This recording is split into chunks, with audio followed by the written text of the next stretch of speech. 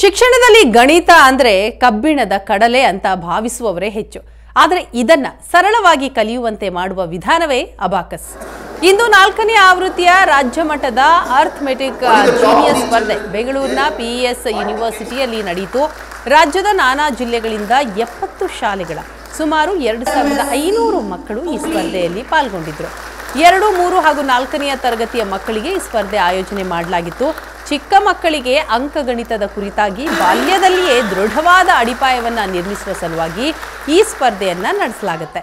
ಅಷ್ಟೇ ಅಲ್ಲ, ಮಕ್ಕಳ ಬೌದ್ಧಿಕ ಸಾಮರ್ಥ್ಯವನ್ನು ಹೊರಹೊಮ್ಮುವಂತೆ ಮಾಡೋದು ಈ ಸ್ಪರ್ಧೆಯ ಮೂಲ ಉದ್ದೇಶ.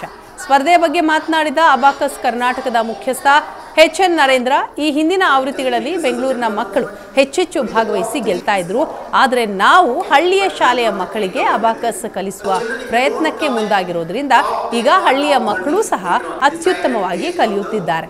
ಬೆಂಗಳೂರಿನ ಮಕ್ಕಳಿಗಿಂತ ಹಳ್ಳಿಯ ಮಕ್ಕಳು ಯಾವುದರಲ್ಲೂ ಕಡಿಮೆ ಇಲ್ಲ ಎನ್ನುವಂತೆ ಕಲಿತು ಸ್ಪರ್ಧೆಯಲ್ಲಿ ವಿಜೇತರಾಗ್ತಾ ಇರೋದು ಖುಷಿ ಆಗ್ತಾ ಇದೆ ಅಂತ ಹೇಳಿದ್ರು. Jai Shri Gurudev. Good morning to everyone. My name is Aditya Swami from class 4th from BJS World School, Chikbalapur. Okay. ಈಗ ಅಬಾಕಸ್ ಎಷ್ಟು ವರ್ಷದಿಂದ ಅಭ್ಯಾಸ ಮಾಡ್ತಾ ಇದೀಯಾ? ಎಷ್ಟು ಹೆಲ್ಪ್ ಆಗಿದೆ ನಿಮಗೆ? ಮ್ಯಾಥ್ಸ್ ನನಗೆ ಮ್ಯಾಥ್ಸ್ನ ಯೂಸ್ ಅಬಾಕಸ್ ಮ್ಯಾಥ್ಸ್ನ ಯೂಸ್ ಆಯ್ತು. ಎಷ್ಟು ವರ್ಷದಿಂದ ಕಲಿತಾ ಇದ್ದೀರಾ? ನರ್ಸರಿಯಿಂದ. ಎಷ್ಟು ಡೈಲಿ ಎಷ್ಟು ಅವರ್ ಅಭ್ಯಾಸ ಮಾಡ್ತೀಯಾ? 2 hours. 2 ಅವರ್. ಓಕೆ. ಪೇರೆಂಟ್ಸ್ ಎಲ್ಲ ಹೆಲ್ಪ್ ಮಾಡ್ತಾರಾ ನಿಮಗೆ? ಹಾಂ, ಹೆಲ್ಪ್ ಮಾಡ್ತಾರೆ. ಟೀಚರ್ಸ್ ಹೆಂಗೆ ಹೇಳ್ಕೊಡ್ತಾರೆ ನಿಮಗೆ? ಚೆನ್ನಾಗಿ ಹೇಳ್ಕೊಡ್ತಾರೆ. ನಿಮಗೆ ಈಗ ಪ್ರೈಸ್ ಬಂದಿದೆ ನಿಮಗೆ, ಸೊ ನೀವು ಯಾರ್ಯಾರಿಗೆ ಥ್ಯಾಂಕ್ಸ್ ಹೇಳ್ತೀಯಾ?